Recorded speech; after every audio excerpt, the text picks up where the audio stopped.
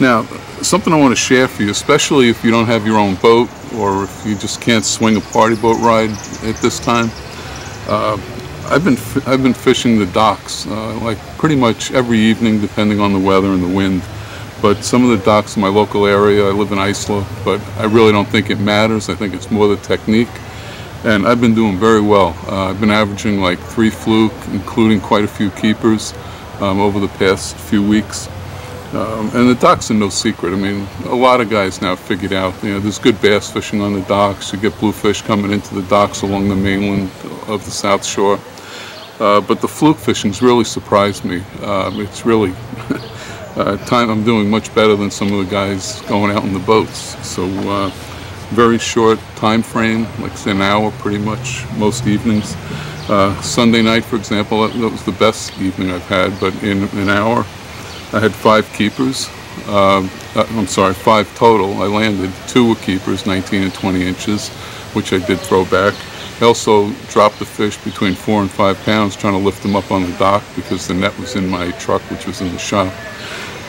So just to show you the potential, but the whole key to this fishing, and I think it's probably been available to us for a long time, just nobody's really capitalized on it. And as I said, I think the potential is there for a lot of other docks all along the South Shore.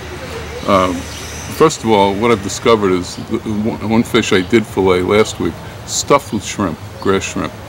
Now, every one of these fish I've caught have been right next to the dock up along the bulkhead. I'm not casting.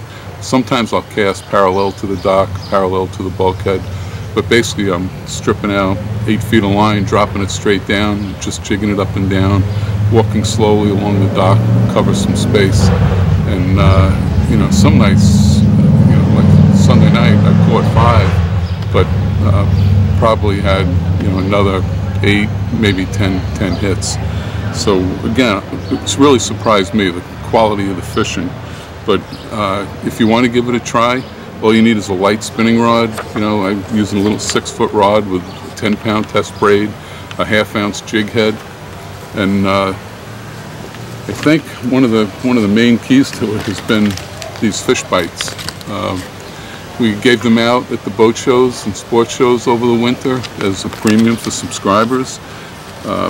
I started using them last August. They sent me some samples, and that's when I started catching these fluke and weak fish in good numbers on the docks, and it's just really made a world of difference.